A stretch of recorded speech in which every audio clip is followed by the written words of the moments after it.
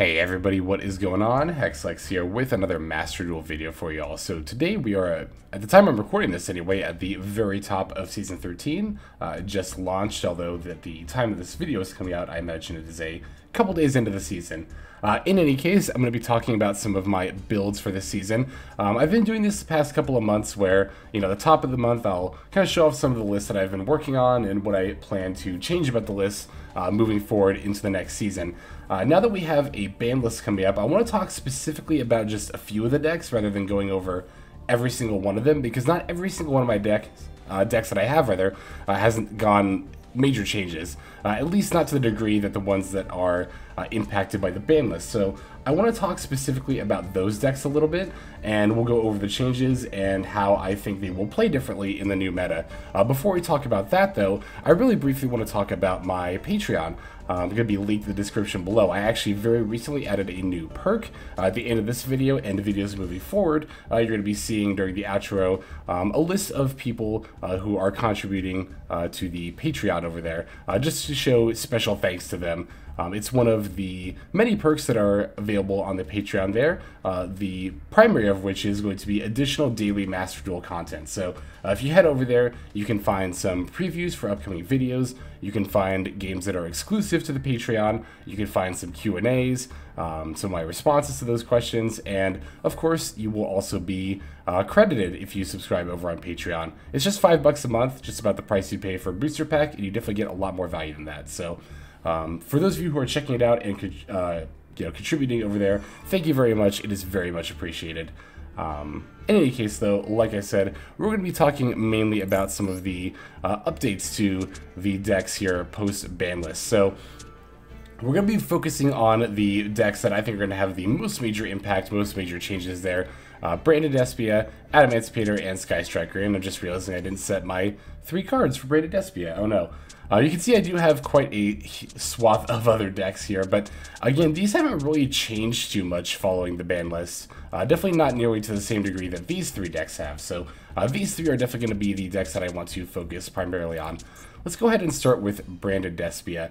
To be fair, probably the least has changed overall with this deck, although I think moving forward, at least for my initial build post-ban list, I'm going to be trying Allure of Darknesses in the deck once again.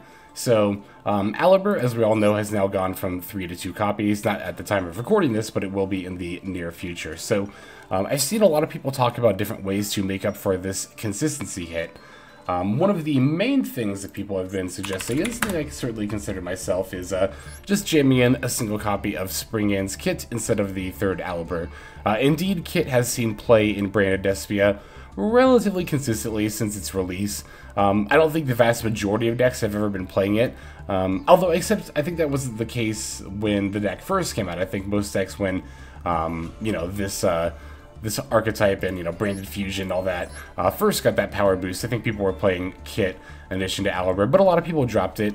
I think the main reason that Kit is kind of meh, in my opinion, is this part here. Like, yes, you get to add a Branded Fusion for your deck to your hand, but you then have to place a card from your hand on the bottom of the deck. That doesn't make the card unplayable by any means, but I think that loss of advantage is going to be huge for Branded Despia, a deck that really thrives on having a lot of advantage over your opponent. Similarly, I've seen people suggest playing Gold Sarcophagus. You know what, I just realized, oh no, it's right here, okay, good. If you're not playing Foolish Burial on the deck before, then I would definitely suggest playing this over your 3rd Alibur. This, of course, being able to send the Despian Tragedy and then add the Alibur as a result. I've seen some people also suggest the gold, that's not how you spell Sarcophagus. I have no idea how you spell that card, or that card's name. This card, Gold Sarcophagus, you can use this kind of similarly to Foolish Burial. By banishing the Despian Tragedy with the Gold Sarcophagus, you can use that to add the Alibur from deck to hand. I'm not sure that I'm a huge fan of that though, honestly. Foolish does at least have some other functions, like you can send a Fairy Tale Snow if you really need to, although that's pretty rare. You can also send something to add back with Branded in red. That's also very rare, but I've definitely been in that situation more than once where I just need some amount of plays to get going, and then I can just Foolish something and then add back Infuse with Branded in red. Gold Sarcophagus kind of doesn't have that functionality.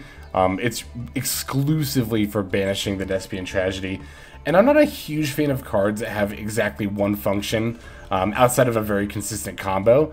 Like, you know, I'm really not trying to top deck Gold Sarcophagus pretty much ever, is kind of what I'm getting at. Whereas Foolish Burial has some other applications that Gold Sark doesn't necessarily. I don't think Gold Sark is a bad choice for the deck by any means, but it's not one that I'm going to be personally turning to. Like I said, I'm going to look more towards Allure of Darkness. A couple of reasons for that. One, I think Allure makes up for the consistency loss with the Alibur in multiple ways. Not only does it, of course, filter through more cards of your deck, making it more likely to draw Alibur or Branded Opening or something like that, but you can also banish Despian Tragedy with the Allure, and then if you don't draw the Alibur, you can just add it with a Despian Tragedy. Kind of similar to the philosophy of banishing Despian Tragedy with the Gold Sark. Now, of course, Gold Sark can banish directly from the deck, whereas with the Allure, it has to be, you know, the tragedy has to be in your hand. So, in that regard, it might not be quite as consistent of a means of banishing, but I think the additional function that Allure adds makes it a little bit better. Of course, you know, it's not like Despian Tragedy is the only dark monster in our deck. There's certainly many different cards you could potentially banish with Allure, but of course we are looking to banish the Despian Tragedy over pretty much everything else ideally. So, as far as what I took out to include the Allures, of course, aside from the third Alibur, I did also drop the Branded Lost and the Tri-Brigade Mercurier as well. So, yeah, Branded Lost is out, and the Mercurier similarly is also out. I've gone very back and forth about Branded Lost and Tri-Brigade Mercurier. I was playing them for the latest iteration of the deck, and they were performing alright, but they were a little bit, I don't want to say they're unnecessary, but they're a little bit extra. Like, you definitely don't need them to make the deck function by any means, and even when you have them, it's still few and far between when, like, you know, you add something off Branded Lost like the Mercurier, and the Mercurier ends up really mattering. Like, there are certainly games where that does happen, but not nearly often enough that I think that they'll be very sorely missed. I would still like to include them in the deck. I don't think they're bad cards by any means, but it's always been a matter of space in the deck, right? You know, I've talked about this before. I usually like to build decks, not just like, you know, getting up to 40 and then stopping. Usually what I'll do is I'll actually build the deck up to like 45 cards, and then I'll just trim it down to 40, taking out what I consider to be the least useful, least needed 5 cards among those. And Branded Lost and Tri-Brigade Mercurier are very often cards like 41 and 42 in that regard, where they're the last cards I end up cutting in order to get it down to 40. So I don't think they're bad, again, by any means, but I also don't think they're very necessary. Otherwise, the deck doesn't really change. Honestly, overall, the deck doesn't change a whole lot by any means. It still functions combo-wise and play-wise exactly the same. It's just that you draw Alibur a little bit less often now, which I think is fine. I think it's a fine hit for the deck there. I think it's honestly probably the best hit they could have done for the deck. You know, in the OCG, I think they just straight out put Branded Fusion to 1, which I think just ultimately guts and kills the deck. If you only have one Branded Fusion and it gets Ash Blossom, then like your deck just doesn't function as a Branded Despia player, and that feels bad. But I think this minor consistency hit. Also, given that, you know, we're likely going to have decks in the near future that will power creep Branded Despia out of the format or into a lower tier, not necessarily out of the format altogether, but more likely into a lower tier. I don't think major hits like Branded Fusion to 1 are necessary. Alright, so those are the changes that we're making to our Branded Despia deck. Let's go ahead and dive into our Adamancipator deck next. Adamancipator deck is the one that's changed probably the most dramatically. As you can see, we are down to a 40-card list now, post-ban list with the Block Dragon going to 1. Beforehand, I was playing Adamancipator as a 60-card deck, and I was pretty adamant, I didn't even mean to make that pun there, I was pretty adamant that I thought the 60-card build was better, and I think with Block Dragon being at 3, if that's the case, I do think the 60-card build is better. However, with Block Dragon only going down to 1 copy, it becomes a lot harder to mill it off of the grass. When you have 3 copies, you know, in a 60-card deck, if you're milling an average of 20 cards off of grass, then you can expect to mill, on average, you know, 1 of your 3 ofs the vast majority of the time. That's what made grass so good in Adamancipator, was the ability to mill at least 1 Block Dragon pretty much every single time you resolve grass. And just having that instant setup is so nice. But now that Block Dragon is down to only 1 copy, being able to mill it like that off of that Grasslook Screener is no longer nearly as consistent as it was before. So I think in order to make the deck more consistent, we ultimately go down to 40 from 60. That of course means removing cards like Small World and other filler kind of cards as well. The Xeno Guitars are also completely out, since, you know, it's not really that great to have just one, I think, in a 40 card list. It's kind of mid, honestly. I did think about including it. Again, I usually like to build decks out to 45 cards, and a single copy of Xeno Guitar was among that 45. It might have even been like 41 or 42, but ultimately decided to cut it out of the deck. That might not be the case moving forward. One thing I was a little bit uncertain of in this 40 card build is including like 2 Imperms and a Veiler. Like, most Adamancipator decks, particularly ones that are at 40 cards, want to jam as many hits off of the Excavates as possible. And even though these staple cards are very powerful, you know, they will still ultimately kind of gunk up your deck as far as, like, hitting rock monsters off of Excavates. That said, moving forward in the new format with Block Dragon at 1, resolving Gallant Granite is going to be a lot more important for Adamancipators, and I really like having the Cross-Out Designator to hit both Imperm and Veiler, having the option to hit either of these cards, of course in addition to, like, you know, Maxi, Ash Blossom, Nibiru, all that fun stuff. I think having the option to hit both Imperm and Veiler that would stop the Gallant Granite from searching Block Dragon is probably going to be pretty important moving forward. I don't know that that's going to be the case necessarily. You know, I could very easily test this build and then find that, oh, I'm not hitting like any of my Excavates. Okay, we'll just take these out and put in more rock monsters, and like maybe even to such an extent that we just jam 37 monsters and or 38 rather in 2 Seconds Light, because Seconds Light is at 2. However, at that stage, I do think if you're going to be playing like 38 monsters, I think even then 2 Call By are the, you know, better spells to have than 2 Seconds Light. So yeah, this is the build that I think is going to be the most experimented on among these 3 major decks that had major changes in them. This one in particular, you know, I am pretty certain I want a 40 card build. I might still even experiment with a grass build even with Block Dragon being at 1, but I'm relatively certain I'm fine with it being a 40 card deck, and I think that's optimally where I'd like to be. I'm just not sure again about the overall ratios of like staples to rock monsters to all that fun stuff. 3 Roxies is actually going to be, the 3rd Roxy is going to be a pretty decent boost to this deck following the limitation of Block Dragon. You know, beforehand it wasn't really, like, you know, Roxy's going from 3 to 2 wasn't super duper impactful, but to be fair, Roxy's is also a very, very important starter for Adamancipators. It's ideally one of the best starters you'd like to have.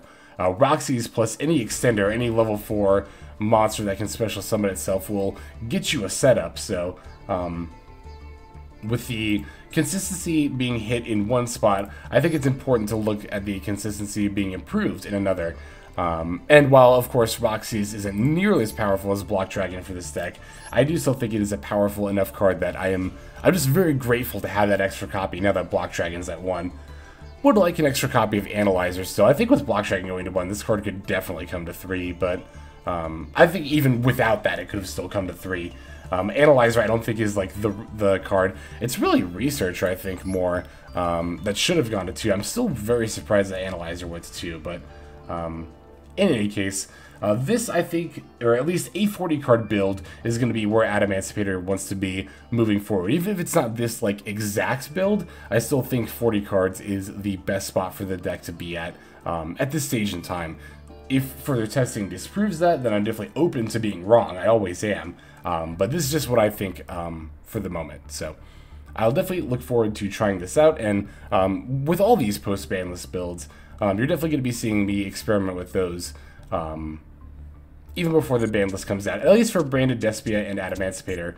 Sky Striker, I can't really test having a second Kagiri when the card is still at 1. So unfortunately, I'll have to wait for the actual ban list itself to drop before I can do that. I can't even add extra copy at this point to even show. So that's why the extra deck is 14. The 15th card is obviously going to be Sky Striker Ace Kagiri, copy number 2. And this deck, I think, got the biggest power boost from the ban list overall, of course.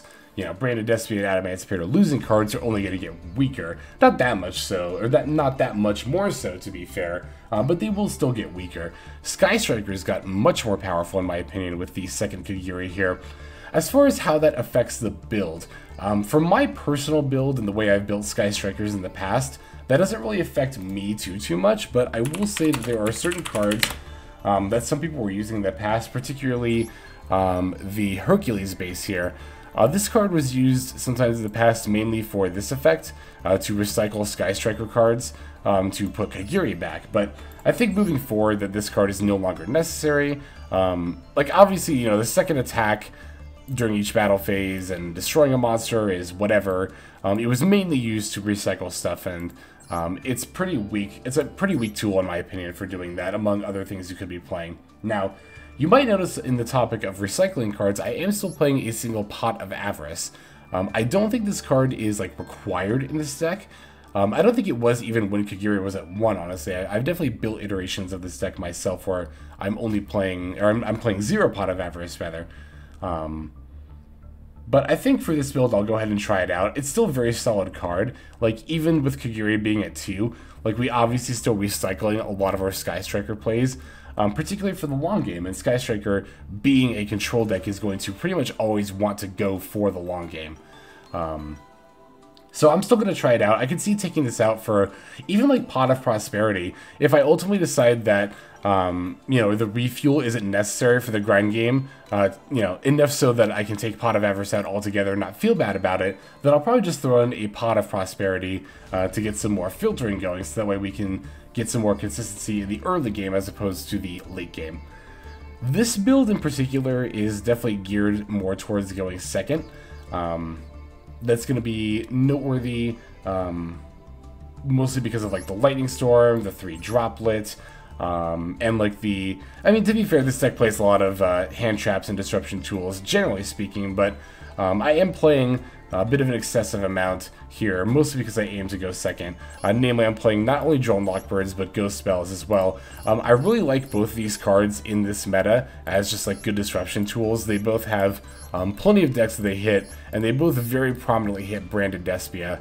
Both these cards are capable of stopping that deck from continuing its plays pretty much single-handedly a lot of the time, so I really like having these two particular disruption tools for Sky Strikers in this format. Let's see here. What else am I going to touch on with this build? Oh yeah, as far as the extra deck goes, there's a lot of different options you could try, particularly in the like Link 2 and Link 3 category. I'm playing both Lina and Dark Charmers here, both Light and Dark Charmers, obviously because those go well with Selene, which can then go into access code. For our Link 3, I was playing Ningirsu before. I'm going to try Nightmare Unicorn. I don't really ever use this extra Link 3, no matter what it is, honestly. But I think the Nightmare Unicorn is a little bit more flexible than Ningirsu, for those who aren't familiar. That would be... that's not how you spell it. So let me just look up World Legacy. Unless it's World Chalice support. I always get these two archetypes mixed up. There it is, yeah. This card right here. I was trying this over Nightmare Unicorn, but I honestly never really made it. Again, I never really make Nightmare Unicorn either, to be fair, but this I think is going to be a little bit more broadly useful, or like generally useful, than Ningirsu is. So that's why I've ultimately decided to go with the Nightmare Unicorn there. And again, the extra deck is only 14 cards because Kagiri will be going to 2, and the second copy will be the 15th card there. I don't really know that I have a whole lot else to say about this particular build. Oh, one other thing I did change is that I took out the second Nibiru. Nibiru I think is still very good to have in general if you're playing Max C, but for going second decks, I most of the time like playing 2 Nibiru. However, with this current format, there's not that many decks that actually go beyond 5 summons that see a whole lot of play. Like, if you look at, like, you know, the tier 1 and tier 2 decks that we put in our tier list video, like, Braided Despia doesn't go above 5 summons, Sword Sultani does, to be fair, but Runics don't go above 5 summons, you know, Flaunted Reeds don't go above 5 summons, so, you know, the 3 out of the 4 tier 1 and 2 decks don't go above 5 summons. That being the case, I'm fine playing only 1 Nibiru in this deck, where I would probably normally play 2 in a going second build. Let's see. Yeah, I think that covers just about everything I wanted to talk about the deck. Obviously, 3 Widow Anchor on top of the 2 Kagiri is going to be very, very powerful as well. just having more disruption tools, more long game in general. Obviously, it's what a control deck wants. So I'm looking very much forward to testing out Sky Striker once Kagiri goes to 2. I think, again, it'll be a very nice power boost to the deck. But I think that's going to go ahead and do it for this video. That's about all the time I've got for today, and we've exhausted all the decks that I wanted to cover. So, well, you know, I want to cover all of these decks, but again, a lot of these decks haven't really changed much at all. Not nearly as much as the decks that were impacted by the ban list here. So that's all the time I've got for the video here. Let's go ahead and move now to the outro. Alright everybody, thank you so much for watching all the way to the very end of the video like this. That means a whole lot to me. Not just personally, but it's also a great way of supporting the channel as well. If you're interested in supporting the channel in other means, you can of course feel free to comment and or subscribe right here on YouTube. I'm always looking to the comments section. You guys leave some pretty awesome feedback as far as like constructive criticism goes when it comes to deck building, gameplay, channel content, all that stuff. So feel free to leave your opinion down there. I will be sure to take a look at that there. And then subscribing is going to be the best way to get notifications of when these videos drop. That does happen every day, by the way, so if you're looking for daily Master Duel content, you've come to the right place. And there are more places where you can get some daily Master Duel content. If you check out the description below, follow the top link over to my Patreon page. There for just $5 a month, which is as much as you pay for a booster pack, you'll find a lot more value than a pack full of filler over there. We've got some previews for content upcoming here on the channel. We've got some exclusive games that are only posted over on Patreon over there.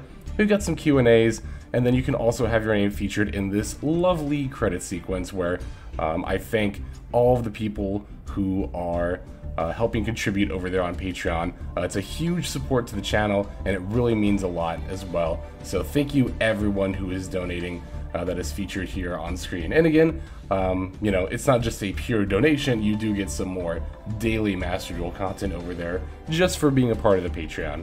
But I think that's about all the time that I have for today's video. Once again, I just want to thank you so very much for sticking all the way to the end of the video. Again, it just means a lot as I do put a decent amount of work into getting these videos out every single day. But that's about all the time that I've got for now. So without further ado, this is Hexlex.